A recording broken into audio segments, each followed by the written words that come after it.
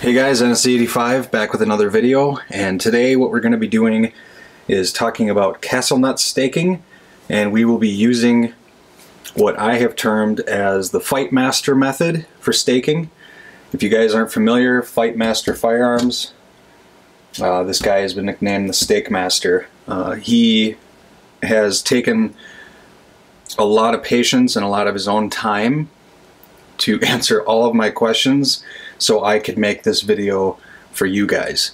And hopefully you're able to get some results that are similar to mine, or even better, similar to his, because I only get one shot at this, and I highly doubt my stake will look anywhere near as good as his. So let's go ahead and dive in and talk about the Fightmaster method for staking your castle nut. Okay, so the first very important thing is you want to make sure that your receiver is nice and sturdy. I have mine in my Geisley reaction block, and I'm just going to go ahead and snug this in right now. The second very important thing is the type of punch that you will be using. It is called a center punch, but more specifically, it is the Starrett 117C.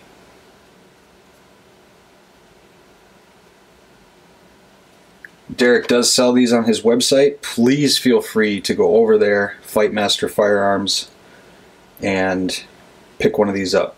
It is the best center punch that I have found for doing this. Not only that, but he has proven results. So, if we look at our end plate, and we look at our castle nut, the goal here is to drive material from here into this notch, therefore preventing vibration from loosening the castle nut. It's very easy, but to get a stake that's, for lack of a better term, incredibly perfect and one that looks aesthetically pleasing, this method has some specifics.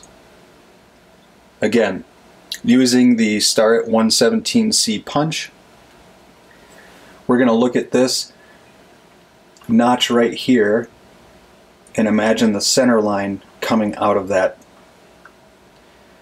because we want most of the material to go right into the center. If we do it too far to one edge, it's just not that strong of a stake.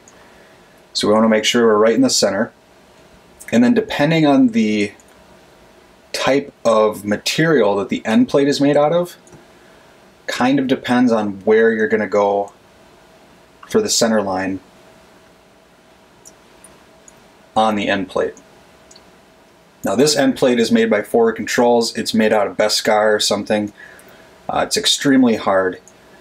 So if you consider the center line 50%, right? If that's the 50% line, this being 100%, this being 0%, we're going to go at about 25–30%. As far as the hammer I'm going to be using, it is a Grace 8-ounce brass hammer. I don't think the hammer is too important, because you just want to make sure that you're able to smack down on the top of the punch accurately. We want to minimize slipping. One way to minimize slipping is to always remember that you're going to be going straight down. Now, because this is curved, right? Straight down isn't going to be like this everywhere that you are. It'll be straight down here, but if you come here or here, right, that's not straight down, that's coming at an angle. Straight down would be coming at it like this. So you kind of want to eyeball where the center of this notch is on the end plate, and go between 20 and 30%. Because this one's harder, we're going to go towards the 20%. Place the tip right there. Go straight down in correlation to the radius of the end plate, and just give it a slight tap. That slight tap will create a mark, and you can take a look at where that mark is, and if it looks like it's where you want your stake to be, that'll kind of give you a spot where it won't slip. Just a real light tap. Now let's say it's not where you want it. That light tap assuming it's going to be nice and close to where you ultimately want to be, that light tap isn't going to affect anything, because if you move your initiating mark of where you want to start your stake, this ends up blending in with the rest of the stake. So this one actually looks pretty much exactly where I want it. So I'm going to continue with that stake.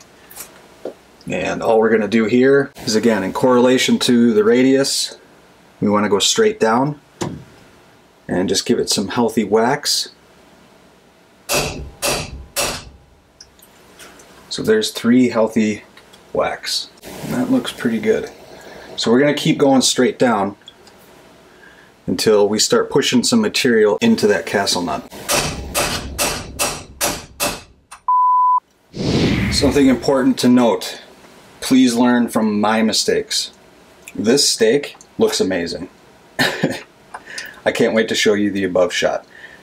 However, I did not hold it well enough, and I'm sure you saw in the video, I skipped and ended up pounding it right here. Now, does that matter? No, it doesn't, but it doesn't look that nice. But for the sake of the video, I just want everyone to understand that mistakes do happen.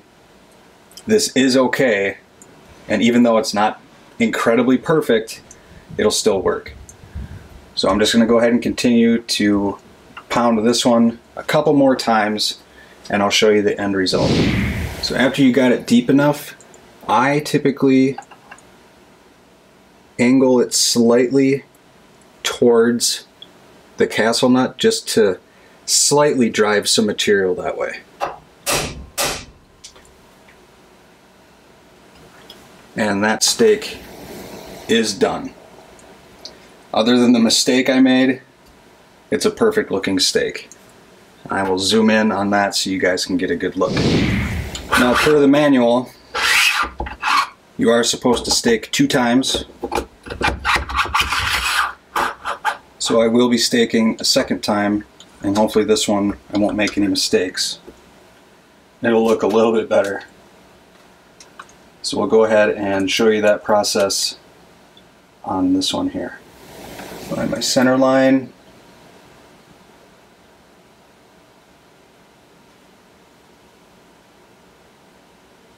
Light tap just to see where it's going to end up. I'm going to come over just a touch.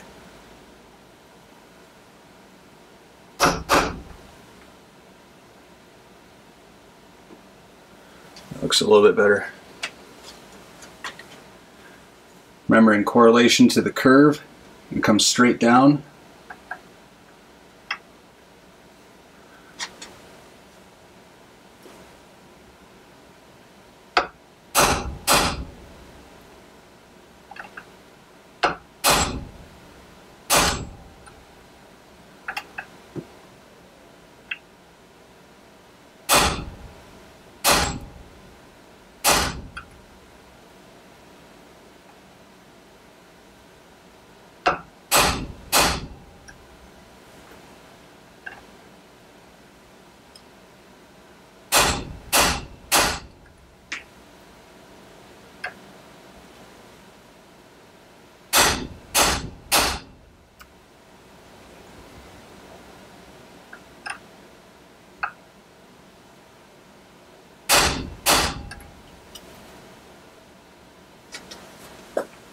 And that one is complete.